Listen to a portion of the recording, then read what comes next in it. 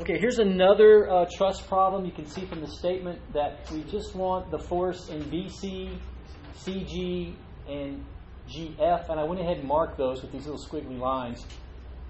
Again, you can see that forms a nice little section that we could cut. So again, we want to look at what do we want to do, the left side or the right side. You guys have any choice? We could do a quick accounting here. The right side has 2 forces. The left side has 1. So maybe I'm leaning left right now. The reaction, there's 2 unknowns at the pin, only 1 at E. That might balance it. But what do you can see already about your force in the X direction here? It's probably going to be 0. So that really won't account for anything. So maybe I'll go left. So if I go left, I want my reactions at A.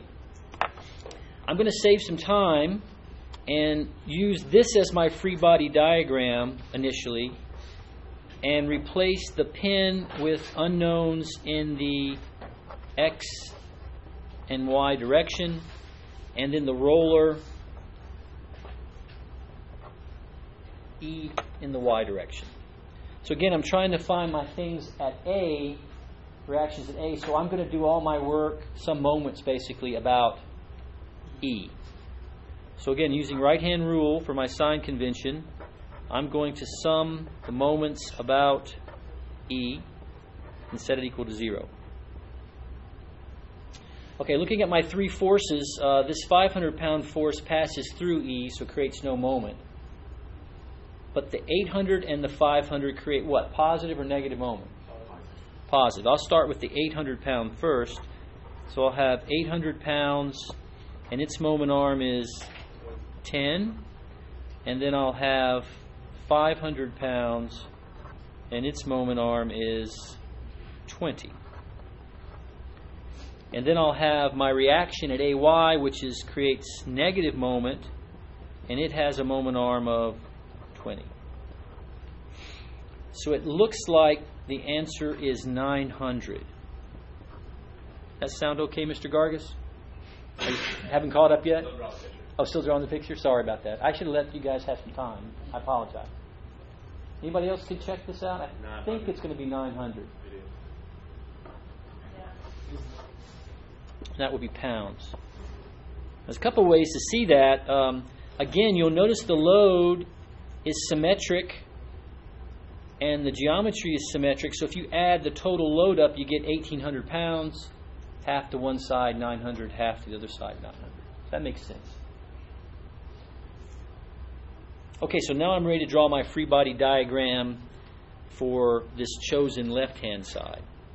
So I'll come up here and say, here's my free body diagram, and I'll draw this piece vertical, not to scale, but you get the idea.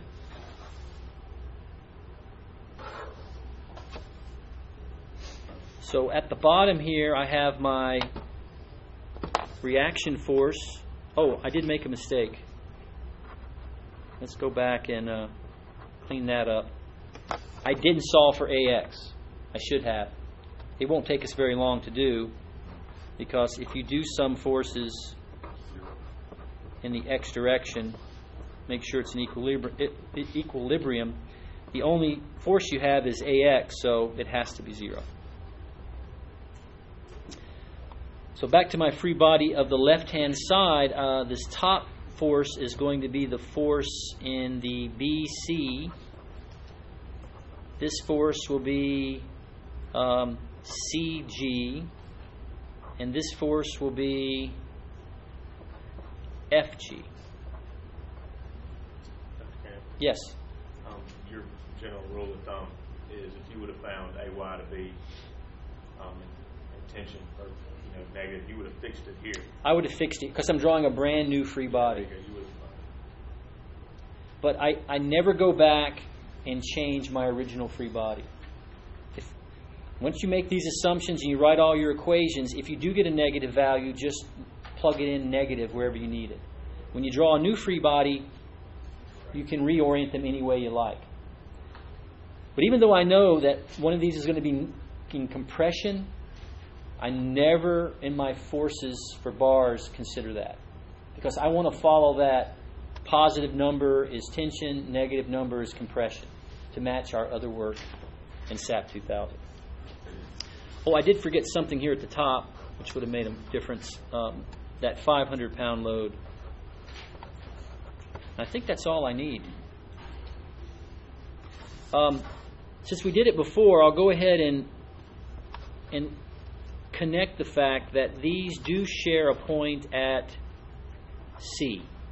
And we can see that BC, CG, we know they're going to be concurrent at C. So I went ahead and just put that in there to help you out. So with that said, how should we proceed? Should I sum forces in the x direction? No. Not as a starter, because I have one x component here, one x component here, one. That's 3 unknowns, 1 equation. Not a good place to start. How about summing forces in the y direction? That would work. Only CG has a y component. 1 equation, 1 unknown. Okay. Now what about our moments? Where should we take moments? I kind of gave one away by showing you C, but there's also another one here at G. I'll go ahead and put our labels in. Everybody see that? So I can sum moments about C and find FG. I can sum moments about G and find BC, and then I can sum forces in the y direction and find CG. Okay? See, we took a little minute. We thought through our strategy. Everything seems good. So let's do our mechanics. I'll start with, since we brought it up, I'll sum moments about C first.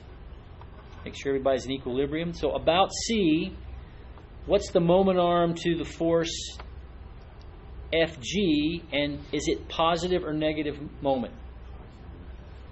It's positive. And what's the moment arm? It would be this distance here. It's 5 feet. Everybody see that from the geometry? 10 feet, and with everything being square, this would be halfway. So I've accounted for that. Then I have this 500-pound force about C creates also positive moment. And what's the moment arm there? 10 feet. And then I have my reaction force 900 that creates positive or negative? Negative. And what's its moment arm? 10 feet. So we should be able to find the force in FG, and I think it's going to be positive. That's 900 minus 500 is 400 divided by 5 is 87.5? I don't know. Is that right? Did I do that right? 2,800. Oh, divided by... Is that right? 9,000, 5,000 is 4,000. What's 4,000 divided by 5? 800 exactly? And that comes out positive.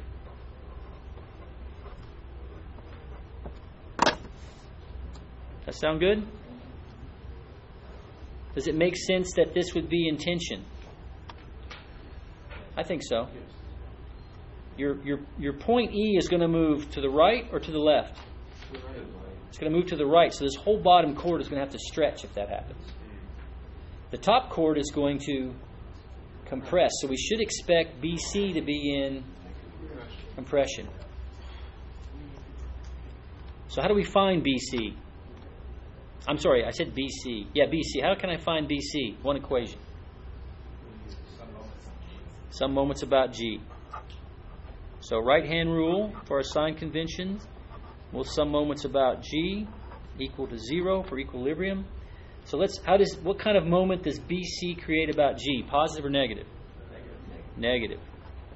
And what is the moment arm from G to the line of action BC? 5. Then I got to deal with these two guys. again, right? So what about the 500-pound force? Positive or negative? Positive. And its moment arm? 5. And then the 900 is negative. And its moment arm is 5. Everybody's 5. I can kill the 5s off. It looks like BC is going to be equal to negative 400.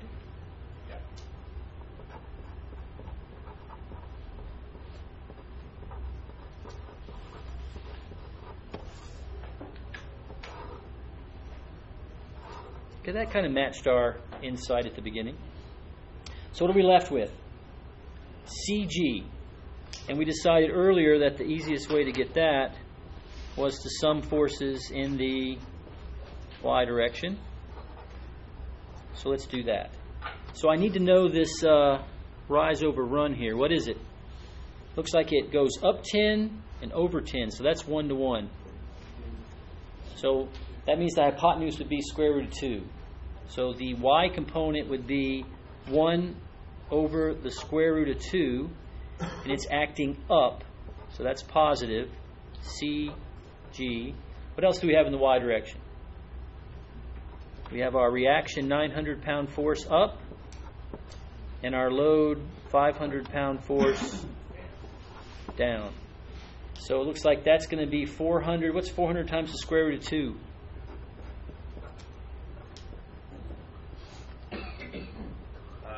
565.7. That sounds good to me. And it came out in compression. Does that make sense that it would be in compression? I think so. These areas here are kind of being pushed down. That force should flow down. I like that. I think that looks good. Any questions about that?